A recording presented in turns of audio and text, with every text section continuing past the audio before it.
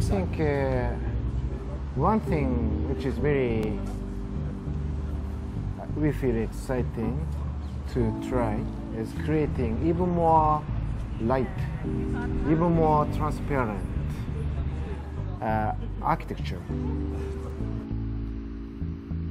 One of the goals at the outset was not to make a building, to make something, you know, like a little intervention, if you will.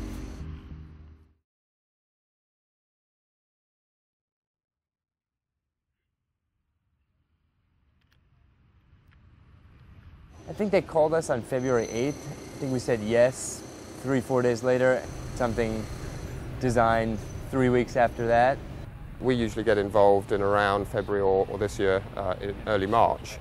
And considering that the building needs to be finished always at the end of June or early July, that gives really no more than a 5-month design and construction program. So yeah, in terms of normal building projects, it's a pretty tight timescale. One of the first things Nishizawa told me at the beginning of the project is that don't treat this like a sheet of metal with lots of colors. They are designing from like a chunk of aluminum. They're just chipping that chunk of aluminum to the absolute minimum. The building is, you know, on the face of it, a very simple building. I mean, the kind of simplicity and openness and seamlessness is really, you know, a big part of what the team was trying to achieve.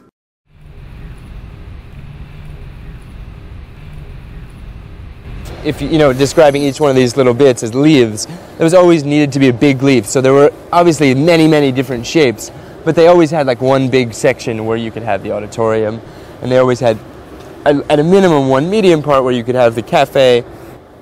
Midway through, we always had the table part because we thought that was cool.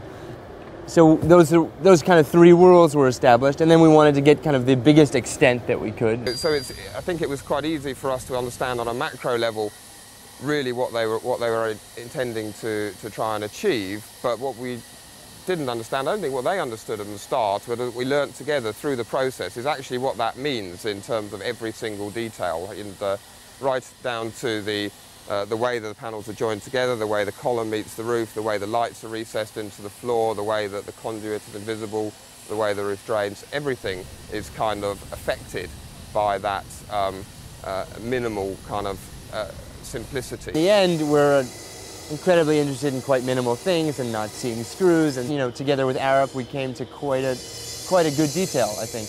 You know, how the panels tongue together and slot together and screw together is a very sensible, almost natural way of progressing. You can see on the panel, you can see the plywood tongues where the core protrudes out, and the tongues from the adjacent panels lock together. It becomes quite a sort of 3-dimensional jigsaw puzzle to get the arrangement of tongues such that you can slide the panel in at 45 degrees and make it lock with 2 neighbours that are already in place. Many architects talk about sort of connectivity between outside and inside, but quite often it's quite clear where the edge is.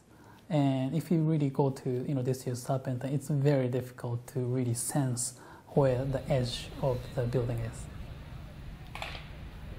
Part of it is the desire to have it sort of disappear a little bit, so that when it's all mirrored, you see reflections of the park, and you kind of don't know where the thing ends and begins. And sometimes people feel continuity, sometimes some a little bit definitive area, or also the people feel, also can see the moving of the car or the moving of the people. It's all mixed in this. Architecture with no walls will allow everybody to come in, come out from all around, which can give the definition of freedom, like park. This is one thing that we wanted to achieve.